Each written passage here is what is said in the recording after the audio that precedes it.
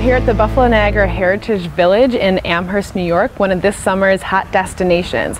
Come here this summer, take some photos, bring your passport, have it verified, and explore all the history this place has to offer.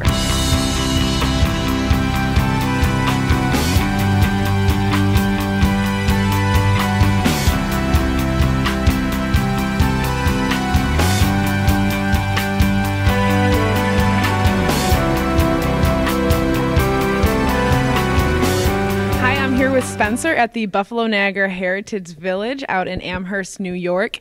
So what can people do here when they come? There's a lot to see, a lot going on in the summer for families and people who live in this area. Can you tell us about that? Right. Well, we have a lot of events this summer. We have Americana Days the first week in July. We also have a lot of events coming up in August. And of course, this year is our 30th annual Scottish Festival on Saturday, August 16th. So there's a lot to do. How many historic houses do you guys have on your land here? Well, we actually have 10 historic houses. We also have one reconstructed blacksmith shop. Of those 10 historic dwellings, we actually have 2 schoolhouses, a barber shop, a church, and the rest are family-oriented homes and dwellings from around Western New York, mainly the Amherst and North Downs region. So if you want to take a step back in time and discover your history of Buffalo in this area, come to the Buffalo Niagara Heritage Village this summer, take some photos and send them to us, and you could be entered to win some great prizes from the Buffalo News.